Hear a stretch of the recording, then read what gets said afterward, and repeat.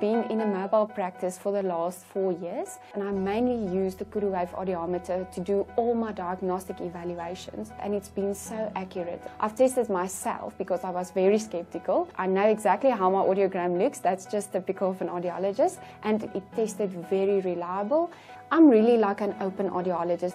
If there are new norms, newer standards, or any new equipment that can aid me to do my testing accurately, I will definitely be open for that.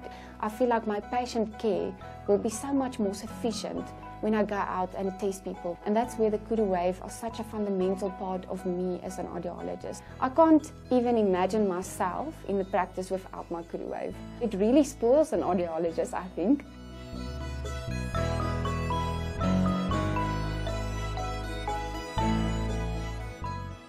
Because your life matters.